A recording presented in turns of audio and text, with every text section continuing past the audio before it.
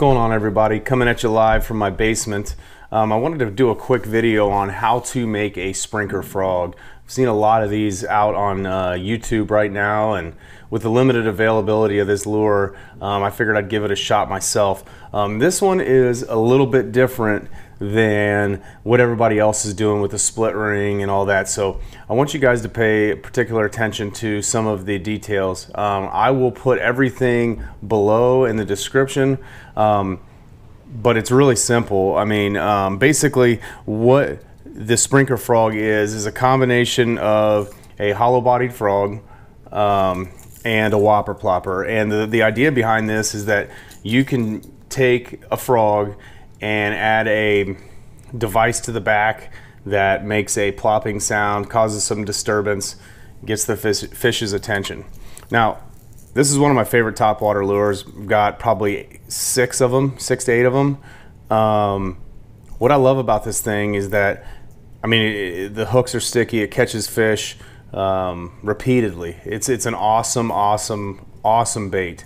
What I don't like about it is it's not weedless. So unless you got grass below the water line, you're not going to be able to fish this in cover without getting hung up. And I've lost a couple of them, one on a fish and one in lily pads. So with that being said, basically this is the kind that you're seeing online right now.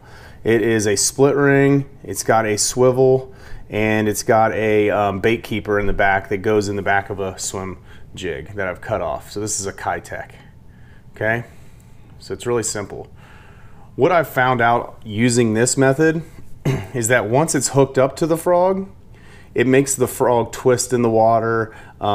This sits low in the water column, so you don't get that plopping sound and you don't create a lot of disturbance. Now, with my method, it doesn't sound like a whopper plopper, so I don't want you guys to sit there and think that, oh, I'm going to have a whopper plopper on the back of this frog. It's just not going to happen that way. So basically, I've made 2 of these so far, and I've caught fish on them. In fact, I'll put a link down below again to a little outing I had recently, and it was pretty successful. So anyways, here's what I've done. I've taken a Booyah pad crasher and I've modified the hooks. I just bent them up a little bit to help my hook set because I'm an awful frog fisherman.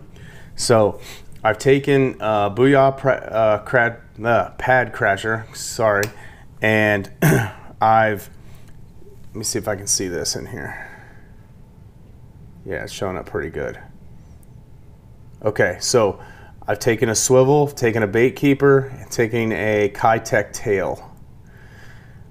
And I've basically hooked it up to the hooks using a wire. And this particular wire is something you all know as a paper clip. And this thing works. So the best part about this is I can position this by bending this paper clip, and I can position it higher on these hooks, which allows me to position this higher in the water column. With the split ring, it stays down here, so it's only under the water. And the good part about this, adds a little bit of weight, so you can stop and go, and it sits just like the whopper plopper. Okay, when you're not retrieving it, it goes like this. When you're retrieving it, this does rotate. Depending on the speed of your retrieve, you might get a little bit of a swim jig action or swim bait action, a little side to side. But basically, this is what I've done. So basically, if I can get this thing to focus, let me see.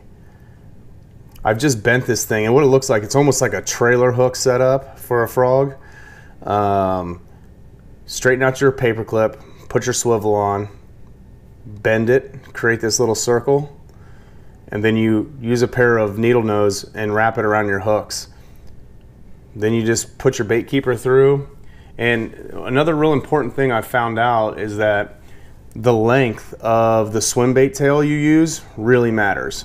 So, and like I said, it doesn't plop like so distinctively like the whopper plopper does. It doesn't give that plop, plop, plop, plop, plop. It's more of a subtle plop.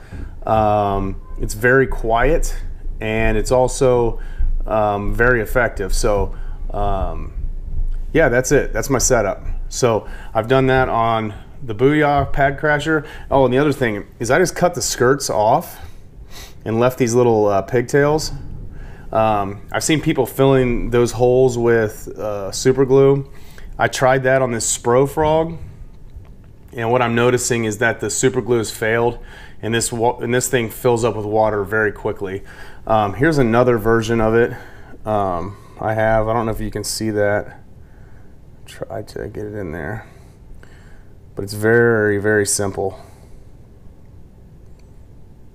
And like I said, this is a Reactions Innovation swimtail, and I don't like it as much as the Kitech, just because the angle of this doesn't allow it to rotate as much, and I don't know, it just doesn't work as well, so I'll be switching it over to a Kitech.